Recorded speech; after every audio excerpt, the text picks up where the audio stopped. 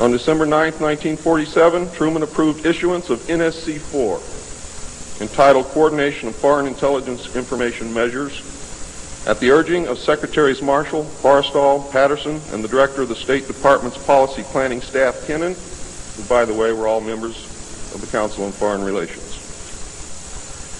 The Foreign and Military Intelligence Book 1, Final Report of the Select Committee to Study Governmental Operations with Respect to Intelligence Activities, United States Senate, 94th Congress, Second Session, Report number 94-755, April 26, 1976, page 49 states, this directive empowered the Secretary of State to coordinate overseas information activities designed to counter communism.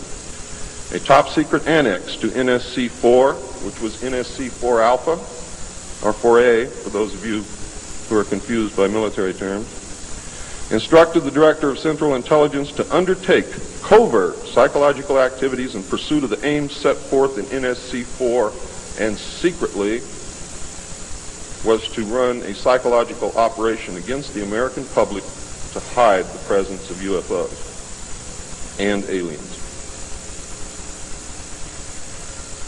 The initial authority given the CIA for covert operations under NSC-4A did not establish formal procedures for either coordinating or approving these operations. How many of you understand what I just said to you? Not too many. Let me explain it.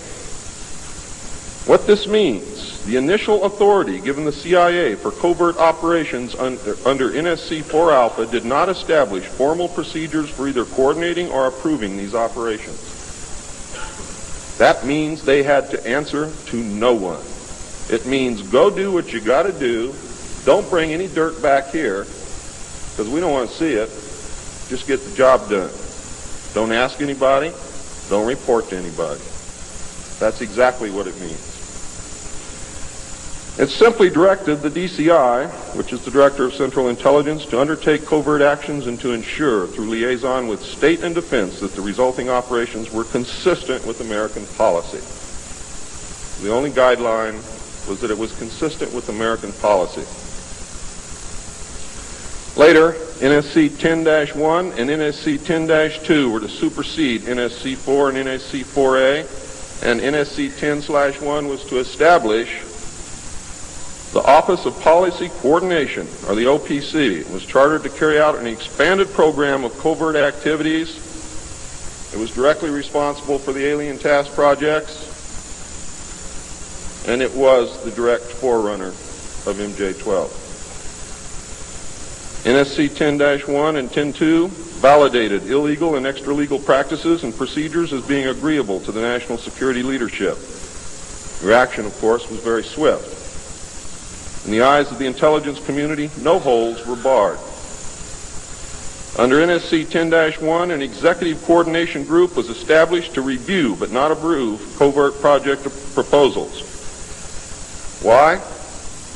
Because if you've ever read or known anything about President Truman, he was a mean little guy, and he didn't believe in trusting everybody else to do the right thing, and he kept the power solidly in his hands. He did not give it to anyone.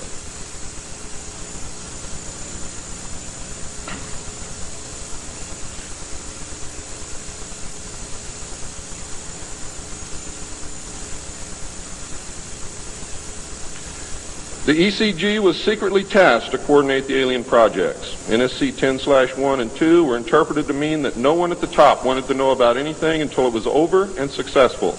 These actions established a buffer between the president and the information, and it's important that you understand this because it's important later. It was intended that this buffer serve as a means for the president to deny knowledge if leaks divulged the true state of affairs. That is to prevent the collapse of the government. If the president can stand up and say, I didn't know about it, the government can survive. If the president cannot say that, then you have a very, very dangerous situation indeed. The buffer was used in later years for the purpose of effectively isolating succeeding presidents from any knowledge of the alien presence other than what the secret government and the intelligence community wanted them to know. NSC 10-2 established a study panel which met secretly and was made up of the scientific minds of the day and may very well have included some of those names which are on the fraudulent document known as Majestic 12 or the Eisenhower briefing document, which is in reality a contingency plan to lead you right through the Rose Garden.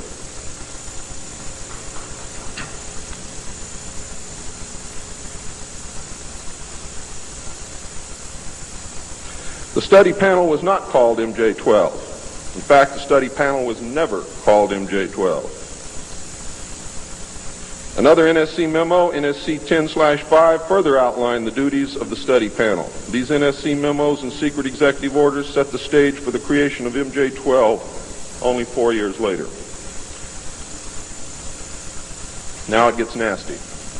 Secretary of Defense James Forrestal began to object to the secrecy. He was a very idealistic and religious man who believed that the public should be told. When he began to talk to leaders of the opposition party and leaders of the Congress about the alien problem, he was asked, which is a polite way of saying you're fired, to resign by Truman. He expressed his fears to many people and rightfully believed that he was being watched and that his life was threatened.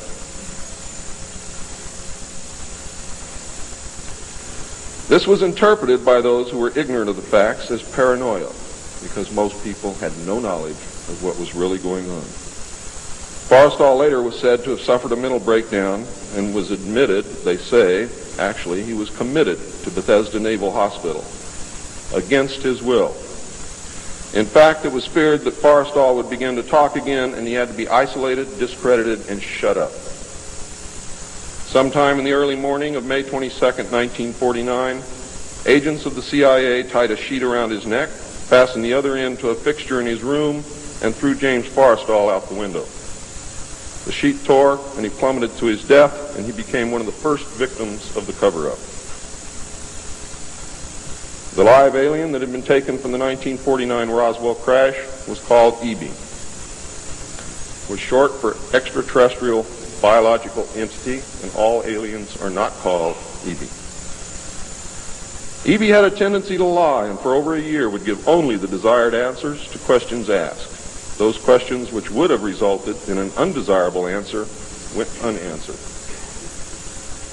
At some point during the second year of captivity, he began to open up, and the information derived from EB was startling, to say the least.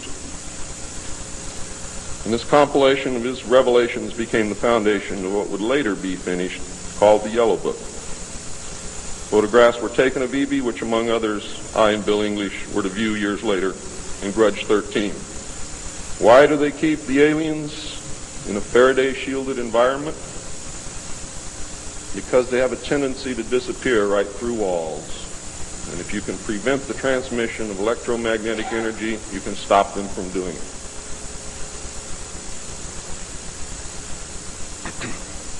In late 1951, EB became ill. Medical personnel had been unable to determine the cause of EB's illness and had no background from which to draw. EB's system was chlorophyll-based, and he processed food into energy much the same as plants. Waste material was excreted almost exactly the same as plants. It was decided that an expert in botany was called for. A botanist, Dr. Guillermo Mendoza, was brought in to try and help him recover. Those of you who have been looking for him on medical lists will not find him there. He was a PhD in botany.